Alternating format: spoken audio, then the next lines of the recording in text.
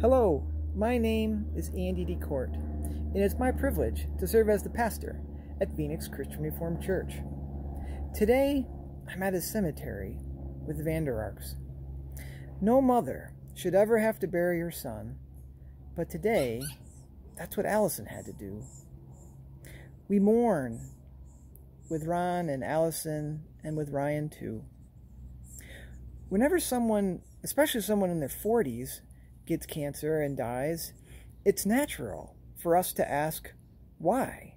Of course, we ask why about all sorts of bad things that happen to people. Years ago, Ron wrote a poem entitled Why. He didn't write it for Ross, but it certainly fits, and I'm going to read it now. Why do some have constant pain and only walk with crutch or cane, while I go blithely on my way and suffer naught from day to day? Why are some both blind and lame, while dread diseases twist their frame? Yet I live on from year to year, with not a thing to draw a tear. Is it for some intrinsic worth that I walk healthy on this earth? Or am I so deep in evil's mire that I'm not worth refiner's fire? I know the Lord in all his grace has shined his mercy on my face, and I will ask him when I die the answer to my question, why? In the graveside service, I shared two remarkable invitations that Jesus offers, followed by a promise. From Matthew 11, verses 28 through 30.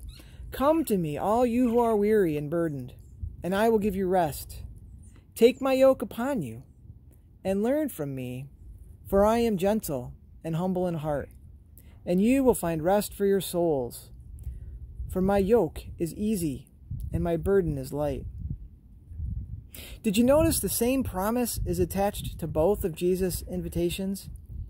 Come to me, all you who are weary and burdened, and I will give you rest. And then the second invitation, take my yoke upon you and learn from me, for I am gentle and humble in heart, and you will find rest for your souls.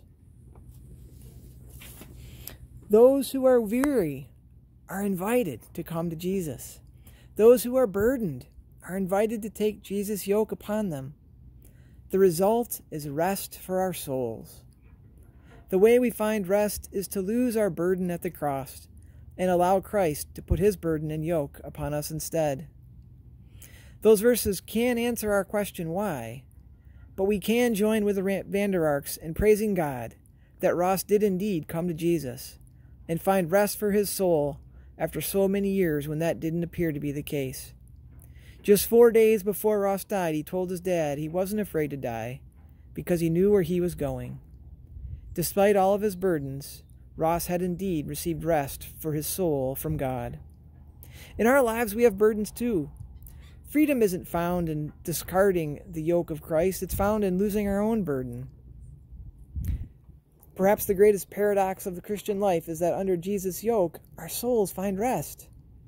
We might think that we wouldn't find freedom by taking on Jesus' yoke, but yet that's what Jesus promises.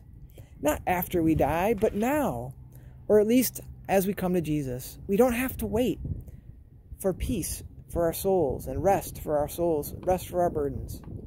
As we take Jesus' yoke upon us and learn from Jesus, we'll find rest for our souls despite the pandemic, despite whatever burdens we carry.